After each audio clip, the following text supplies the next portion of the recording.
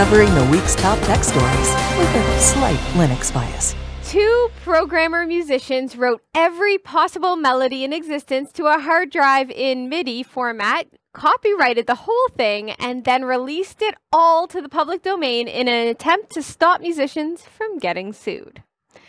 Programmer, musician, and copyright attorney Damien Reel, along with musician-programmer Noah Rubin, sought to stop copyright lawsuits that they believe stifle the creative freedom of artists.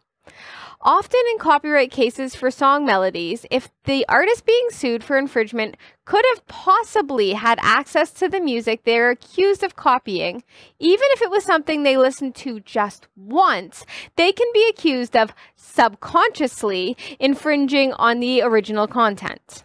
One of the most notorious examples of this is Tom Petty's claim that Sam Smith's "Stay With Me" sounded too close to Petty's "I Won't Back Down."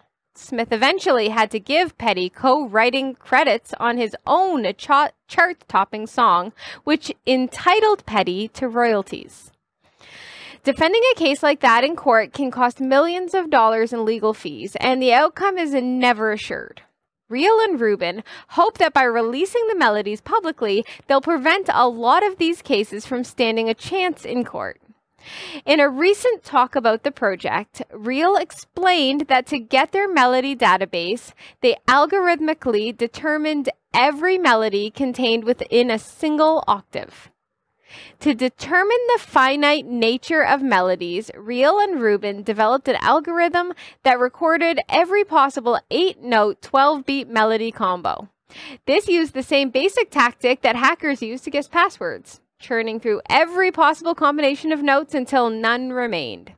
Reel says this algorithm works at a rate of 300,000 melodies per second. Oh! I know. Once a work is committed to a tangible format, it's considered copyrighted, and in MIDI format, notes are just numbers.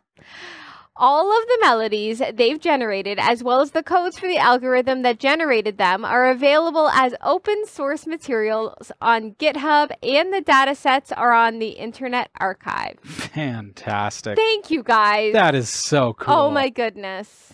And this is like, this should go into the files of why didn't we think of this before? These guys should get a super award. Like, they should actually get a small royalty from all of the royalties that these other big bully musicians. Yeah.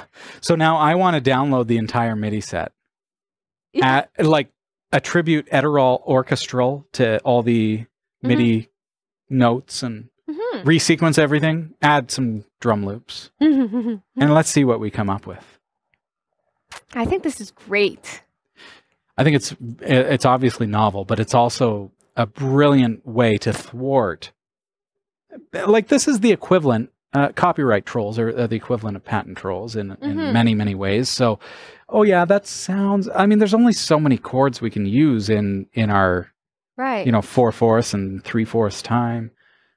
Yeah. And they do start, like, I mean, Bare Naked Ladies, GDC, GDC, GDC, E minor. Like, how many songs are going to fall into that?